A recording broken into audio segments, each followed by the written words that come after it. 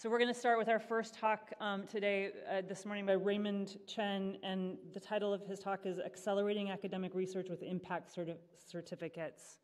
Raymond, take it away.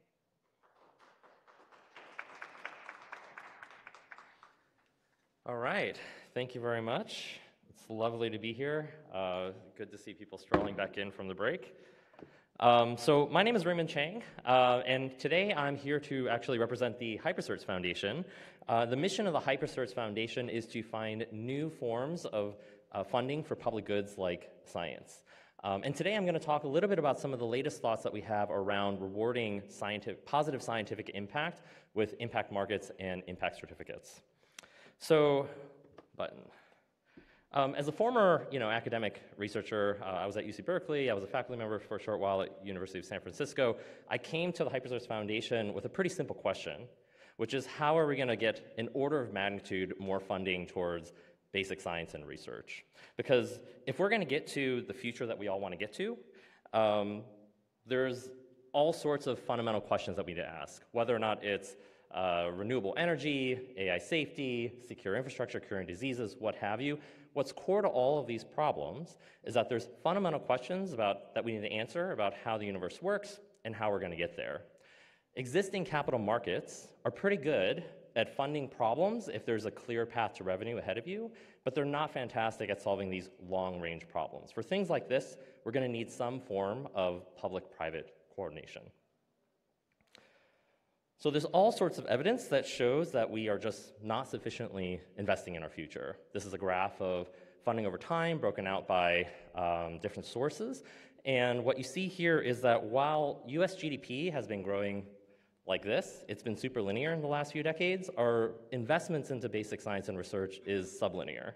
And while the share of industry growth of how much we're putting industry money into science and research, it is growing, but not proportional to the amount of growth that we see in the economy today. So, okay, what are we going to do about this? How can we possibly create markets that might be able to incentivize private money to be able to incentivize investments into longer-term science and research? Well, it is true that we need better civic engagement, political efforts to develop more funding into government agencies. It is the case that we should think about how to better allocate capital resources in philanthropy. Today, I'm going to focus on a particular hypothesis that we have at the HyperCerts Foundation around building markets around impact. And so that starts with measuring more methodically what I call scientific impact indicators. It includes creating a transparent, open source, collaborative database of verified impact. It includes driving experiments in new funding mechanisms. And ultimately, what we want to arrive at is a rich, heterogeneous ecosystem of impact markets where we can fund things for the future. This might actually look a little bit familiar to you, and it's pretty similar to how carbon markets work today, but we're kind of imagining this in the space of more general purpose scientific impact. I'm not going to have enough time to actually go into detail and exactly how every single one of these mechanisms work, but I'm here today because I'm excited to talk to all of you, and if you want to go into more detail, please come find me after this talk. The bedrock of all of this starts with measurement, and the last panel actually did a fantastic job of explaining some of the limitations here, but measurement is the bedrock of creating an economy like this, and we need to be able to move beyond citations towards a rich ecosystem of impact indicators. So similar to how countries today are starting to move past just using GDP as a single indicator for success, we're moving towards baskets of indicators that demonstrate the health of an economy. We need something similar in science because while citations are fantastic at measuring how ideas permeate between the academic community, they are not a measure of how ideas in science impact government, how they impact industry. For many fields, patents are also not a perfect indicator of that either, though they are one of many indicators that you could use. And ultimately, citations are not a measure of impact on how science impacts the broader society. So if I can come up with a simple example, computer security is a space that I come from. If I can imagine what this look like in computer security, it would be something like, well, what are the vulnerabilities that are being disclosed in these conferences? How long does it take to fix them? What is the severity of them? We have standardized measurements on how to classify severity of a vulnerability. When it comes to crypto systems or distributed systems, we can measure the time it takes to adopt these into market and what is the reach of these systems when they ultimately do get into market. And we can also measure potentially how different is this from the counterfactual? How different is this? How much of a disruptive change have we made in terms of people's thinking? Imagine if we actually had these impact indicators spanning over decades. How would that fundamentally change how we do scientific funding policy today? Conferences and journals hold an outsized influence on how we think about reputation and management. I think there's a lot of opportunity here to collaborate with conferences and journals to be able to do more impact measurement, but ultimately I think we're gonna need more support from the funding agencies themselves to be able to measure this impact, to be able to attract more capital in. I just wanted to highlight really quickly another project that we're working on at the Hypersource Foundation, Open Source Observer, where open source software is another public good that is heavily underfunded. And we're trying to create automated mechanisms to, in a space where it's significantly easier, where you can see the entire software supply chain in an open source way, try to automate some of the impact indicator measurement. Once we have better impact measurements, at the Hypersource Foundation, we're also working on an open source data model where we can transparently, traceably, and transferably measure the impact that is, and the information that comes from these impact measurements. We need to work together to build an open source database of impact. And ultimately, we want to be able to use this to better communicate how impact is affecting the funders, potentially attract more funding into the industry, into science, better communicate to policymakers what's working, potentially signal what things may not, and perhaps even more importantly, indicate to society the impact that science is having on the broader world. What we're hoping is that by capturing impact into standardized certificates, we can create a powerful new feedback loop that doesn't quite exist as well today as it could. So we have coordinators generating work that's generating impact. We have evaluators that are evaluating that work and making impact evaluations against these impact claims. And that hopefully can better fuel this feedback loop between funders and projects so that funders can have better steer their money towards things that are going to generate impact. Potentially, these could also serve as better vehicles for international collaboration where countries can also coordinate around shared goals and shared outcomes that are desirable. What we're hoping for is once we have this bedrock of impact measurement and impact certificates, we have now a fertile testing ground for all new sorts of potential market mechanisms that we can test on top of them. So we have plenty of grants today, but imagine a world where we could have better bounties, potentially more fine-grained bounties, potentially recurring bounties. Now we're starting to enter the world of things like retrospective funding. We can also experiment with novel types of mechanisms like advanced market commitments or dominant assurance contracts, all sorts of different mechanisms today that can help assure that we're going to move towards the forms of impact that we care about.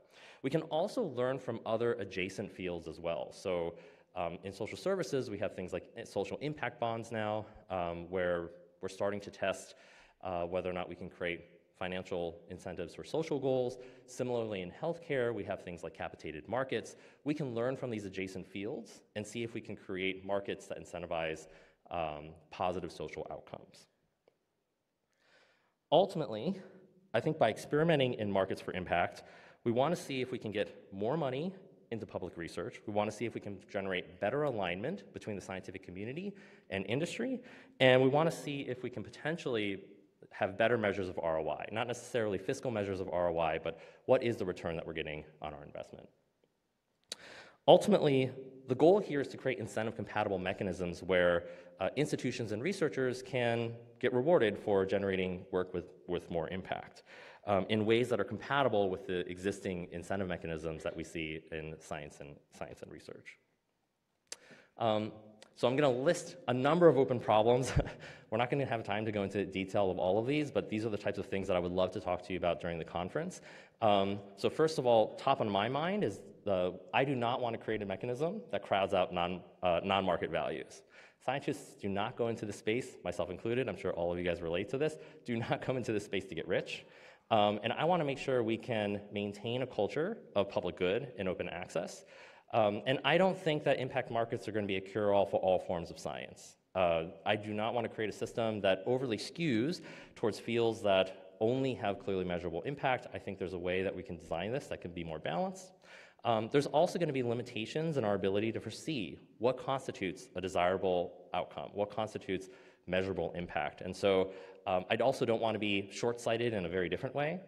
And largely, from an organizational and logistical perspective, this is going to be quite difficult. This is going to be a big lift for our community, which is to say that impact measurement, as I mentioned during the panel, is expensive at scale. And there's going to be fundamental problems around how do we make sure that we attribute the right impact, especially if we're measuring over decades. But if you're interested in these types of problems, please come find me. I think there's a lot of opportunity here to innovate. Thank you. Great, so we've got about 2 minutes for questions. Anyone would have questions?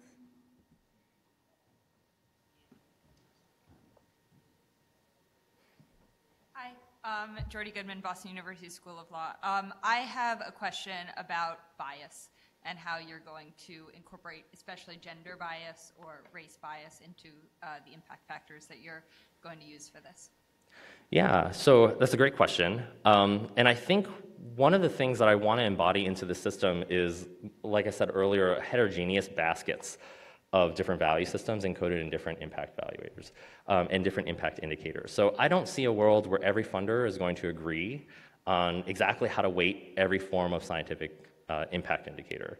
I think there will be communities and there will be funders that weight things differently, and one of the things that we should absolutely be measuring are goals around DEI, et cetera. So I think it's going to be up to the funder ultimately, but my hope is that we can create indicators that are a broad measure of all of our value systems. I think the goal of the impact indicator is not to strictly measure financial outcomes, right? The goal here is to embody social outcomes or embody other types of outcomes that we care about as a society that are not strictly measured in terms of cash flow, which is what markets are designed for today. So I totally agree with you, and I think there's a rich space for innovating on different types of indicators. Great. So we've got time for just one more quick question and maybe a very short answer. Okay. So thank you very much for this talk. And this question is not for derailing your idea, but to just wonder how this example would fit in there. So in 1919, we drove ships to India and we looked at the sun, the solar eclipse then, and we measured the general relativity. And so this was never intended to be able to do GPS 100 years later, which now saves millions of lives. So how do you see these very unconnected things working in your system that have very long-term implications, but we don't realize them now? Yeah, I completely agree. I don't have a clear answer to this. I think this is going to be a longer conversation, so I'm happy to take this offline if that's easier. But ultimately, I think that speaks to what I was talking about earlier with respect to attribution, that is challenging. And I think there are impact markets for impact markets, where you can create secondary markets as well, depending on how the flow of influence kind of spreads through science. But let's talk about that after. Thanks.